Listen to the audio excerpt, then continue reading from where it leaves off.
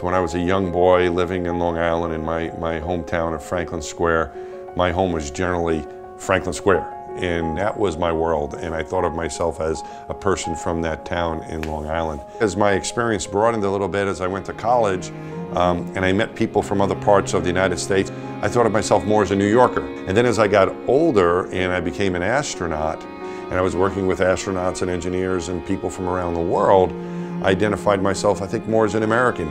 But then after I went to space, it even changed a bit more, because my perception of who we are and where we're from and what we're about changed. And seeing our Earth from space made me realize that the Earth is truly our home, and it's a home that everyone around the world shares. So I will always be a kid from Long Island and a New Yorker and an American. I'll always be all those things. But the way I think of myself now is a citizen of the Earth. And I think it is a home that all of us, no matter where we're from around the world, we share the same home.